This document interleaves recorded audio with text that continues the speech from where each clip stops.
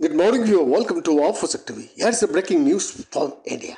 Yes, a local Indian fisherman named Francois Fernandez, popularly known as Pele, requested the UK's first lady Akshata Murthy to keep Goans living in the UK safe. A video shoot by the local shows Pele interacting with Akshata.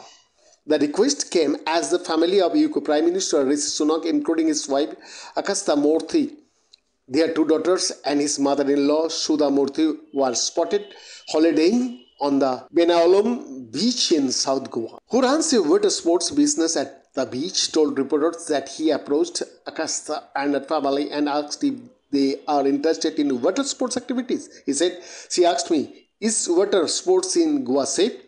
To which he responded, "Ma'am, it is 100% safe and I will keep you and your family safe if they wish to do water sports."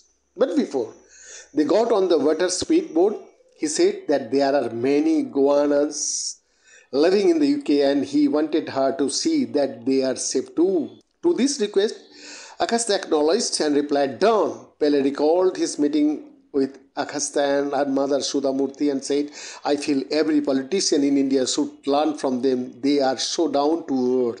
Pele further reiterated that he hopes that the UK government will ensure that Goans there are safe and that his message gets passed on to the UK PM Rishi Sunak.